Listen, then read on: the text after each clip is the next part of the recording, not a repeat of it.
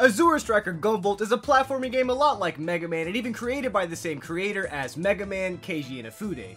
And while there's this whole spiel of stuff with him leaving Capcom to create Mighty No. 9, Azure Striker Gunvolt has a much better reputation than Mighty No. 9, so in this video, we're going to be taking a look for ourselves to see if Azure Striker Gunvolt deserves to be compared to the likes of Mega Man. You know, unlike Mighty No. 9.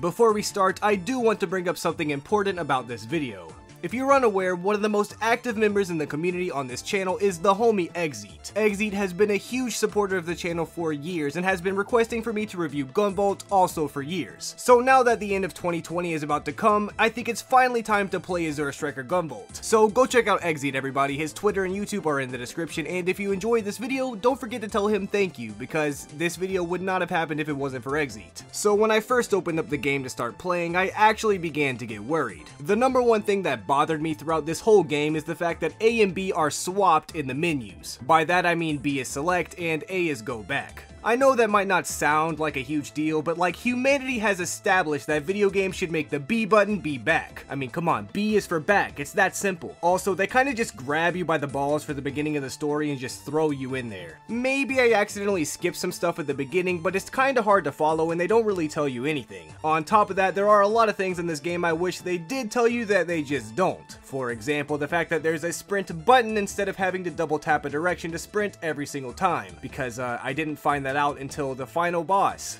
I also wish I knew that you could press start to skip the story cutscenes, since they literally never tell you that at any point in the game, nor do any other buttons do anything. The Game Boy Advance type graphics are also kinda cool for the most part, but it's a little weirdly incorporated into the game. Like, I understand it's a stylistic choice of course, but it's kinda jarring to see text higher quality than the character bust next to it. Also, the graphic design for these scenes I feel is a little bit too simple, but this is just nitpicking at this point. Maybe I'm stupid, but I also wish they explained how the in-game mechanics worked at any point. I haven't ever played the Mega Man Zero or the Mega Man ZX game, so if any of this is from there, just give me a break, please. But basically, you have a pistol that shoots small damage shots that mark whatever you're shooting. Your mark can get upgraded twice by shooting it more, and what this mark does is make it so where your other attack does damage. Each upgrade on the mark increases the damage output of your second attack. Your second attack, by the way, is this orb of electricity surrounding you, which is really unique for a weapon, but I think is implemented really well into the game. At first, I didn't like this because I knew it was just supposed to be like Mega Man, and I didn't fully understand how the second attack worked, so I just went pistol only for pretty much the first couple of levels, which of course wasn't very fun.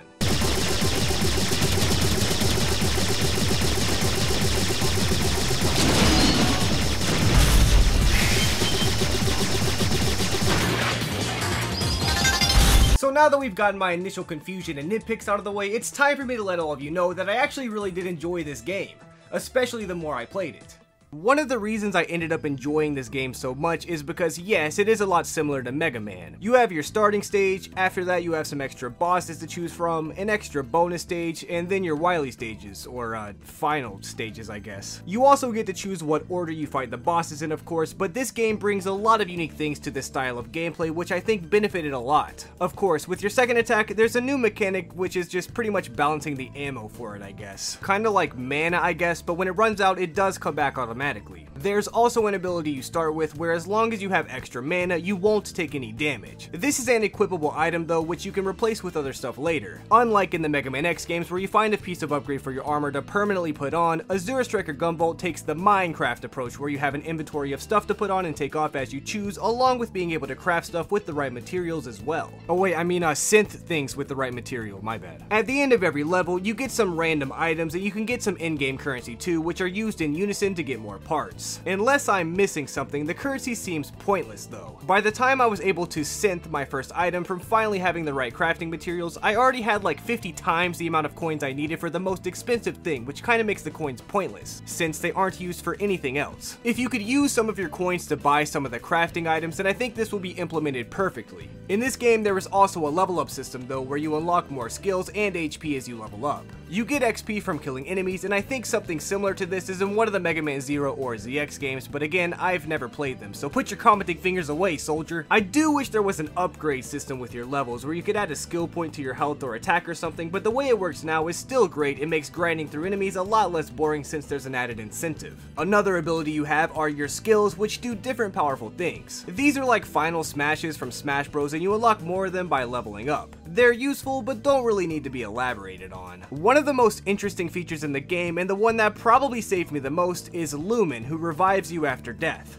Only sometimes though. So sometimes when you die, you come back to life, but with superpowers. This is another thing I wish was explained to you in the game, since I didn't fully understand this until I was yet again at the final boss, but it's still a really cool feature. Not only do you have infinite mana for your second attack, but you can also dash mid-air, have infinite jumps, and it plays anime music in the background. At first, I thought this happened every time you press X after dying, but apparently it's literally just random, so that's kind of weird. You can increase your chances of this happening though by talking to Joel or Julie. Look, there's no voice acting in this game, so don't get mad at my pronunciations, okay? They show you saving her at the beginning of the game, and you can have little conversations with her between missions that apparently increase the chances of you being revived later. There is also a hidden jewel in each level that you can hand to Julie, which has to do with the final ending of the game, but like, usually the discussion for the ending or the final ending of a game is saved until near the end of a video, so I'm going to continue that tradition. Now that you guys hopefully have a basic understanding of how Azure Striker Gunvolt works, it's time to take a look at the gameplay and the things that you need to play the game to know about.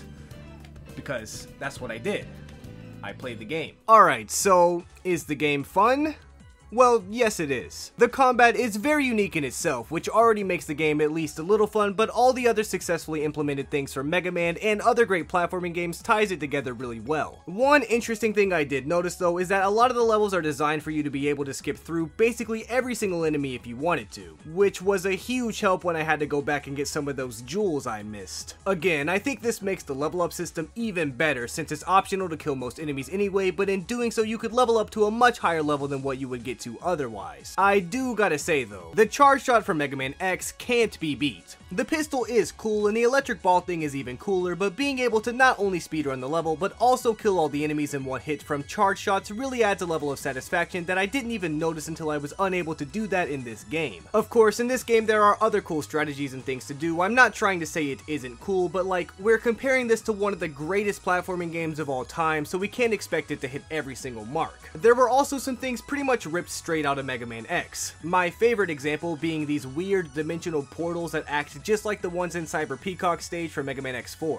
The music also reminds me of the modern era of Mega Man releases, also known as the 90s, where all the PlayStation games were starting to come out. Mega Man X4 through 6, Mega Man 8, and even more notably, a lot of the Mega Man NT games have very similar vibes in their soundtracks that I'm sure you'll be able to pick up on from listening to the soundtrack if you're a big Mega Man fan. That being said though, I do enjoy the soundtrack, so this is not a complaint. A complaint that I do have though is that the wall jumping is much worse than in Mega Man X. Granted, you don't need to wall jump nearly as much or really even at all, but anytime you do try, you're gonna have a much harder time than you would have thought. The individual Robot Master stages, or whatever they're called in this game, all have their own unique and memorable styles to them, which is always going to be challenging in platforming games. The use of color for their designs is obviously very well done, but I also enjoy how that color is incorporated into the level in a more subtle way. One thing I did find weird about some of the dialogue though is that number one, they do cuss a little. And like, whoa, that's only for Mega Man X3, where Mega Man was faced with certain death. But that aside, they also like to pretend that they don't cuss by saying things like, "I can't see jit," and "holy jit," which like doesn't really leave much to the imagination to say the least. They also say "gack with us," which is just funny, but if you're gonna curse in your game, I don't understand the point of these goofy lines they just have to say. Also, a lot of these characters' personalities are just middle schoolers' OCs, but since this game is really fun to play, along with the story not really mattering too much, we can give them a pass. But now it's time to fulfill my promise about talking about the final boss, so if you're a baby, a Yoshi main, or just afraid of spoilers, then I think it's time you go watch another Tooterp video, because you've gotten about everything you can out of this one.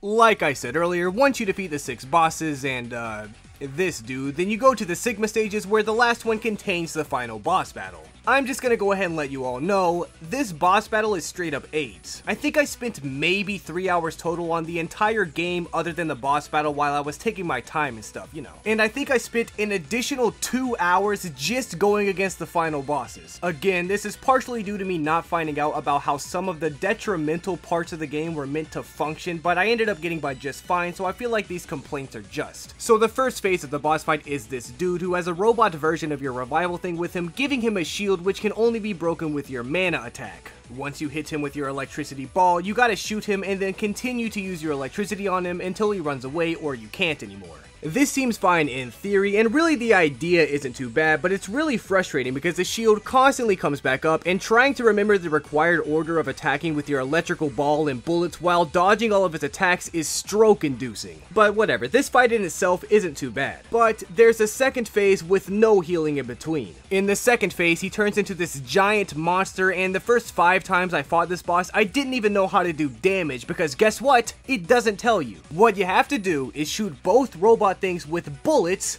his chest ball with an electric ball, then his chest ball with bullets. And if his chest ball along with both robot things are tagged with your bullets, then you can shock all 3 of them at once with your electric ball and do damage. This is another battle that isn't too hard in theory, but the fact that you're still on the same health bar as the last fight is really annoying. The second phase, once you start to get the hang of it, starts throwing a curveball at you once it gets on its last third of its health by spawning in a ceiling that one hit kills you. Because everyone loves multiple phase boss battles with attacks that one hit kill you, right?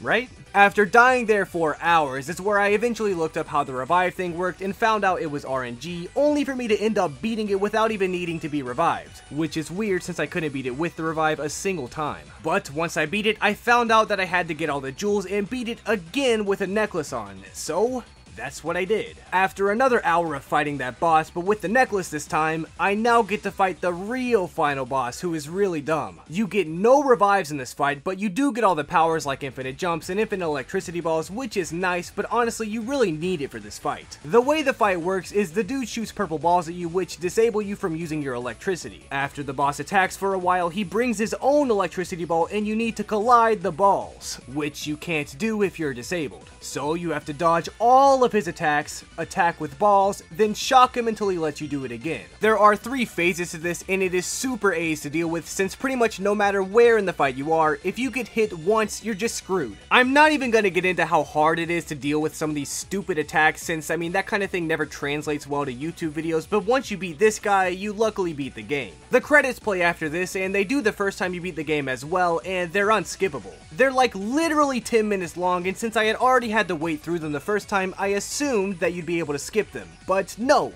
you can't. I was in disbelief though, so I spammed my keyboard during the credits, only to find out that pressing escape immediately closes the game without saving progress. Well, despite me possibly never opening the game for myself again, I still really enjoyed the game and think it's a great platforming game. And while it's not as good as like some of the best Mega Man X games, it's better than Mega Man X6 for sure, and Capcom's been neglecting Mega Man X and Mega Man in general like I do my house chores. So if you've never played Azure Striker Gunvolt, I highly recommend you play it because it's really fun, even if you're not a Mega Man fan, like me.